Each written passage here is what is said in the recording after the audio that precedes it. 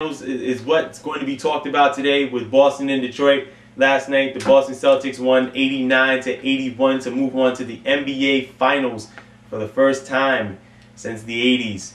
So once again, here I am going to say it now. Congratulations to Boston, the Big Three. They all stepped up last night. Boston outscored Detroit 29-13 in the fourth quarter. It was an amazing game for Paul Pierce. Comes out with 27 points, shoots 8 for 12, goes 10 of 13 from the free throw line, all in the second half. He attacked Detroit's defense, he got into the teeth of their D, and scored some really tough baskets on them.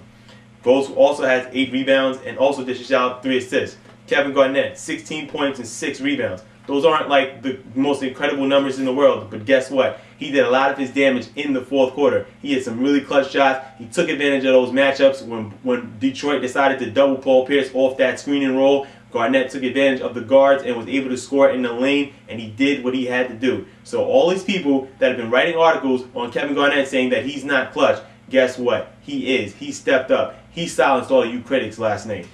And Ray Allen goes for 17 points, 6 rebounds, knocks down 3 three-pointers, is what he does best. He's a great shooter. Rajon Rondo chips in 11 points and 3 assists. That's good for a role player to step up in a clutch game. Now, for Detroit's backcourt, they played great. Chauncey Billups, 29, 6 rebounds, 6 assists. Rip Hamilton, 21 points, 4 assists.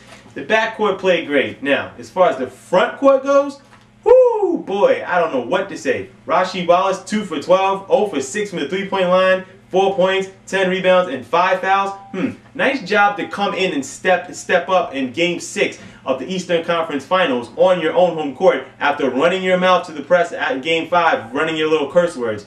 Yeah, good job, Rasheed. Let's keep your mouth quiet, and let's stop getting technical fouls, and let's go play ball on a night-to-night basis. Maybe you'll get your team back to the NBA Finals. Dancing in a circle before the game to get hyped, not great either. Start focusing next year.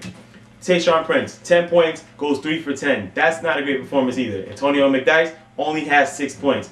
The front court, they must get better for next season. Antonio McDyess and Rasheed Wallace are aging. Tayshaun Prince is the youngest in the starting lineup in the front court. But Amir Johnson has to get better. Jason Maxiell is obviously going to have to start stepping up. And that is where Detroit is going to have to improve. Now, no bench production for Detroit last night. Rodney Stuckey didn't have one of those great nights. Jason Maxiell didn't score in double figures, only had 7 points. This is also another importance that Detroit's going to have to do.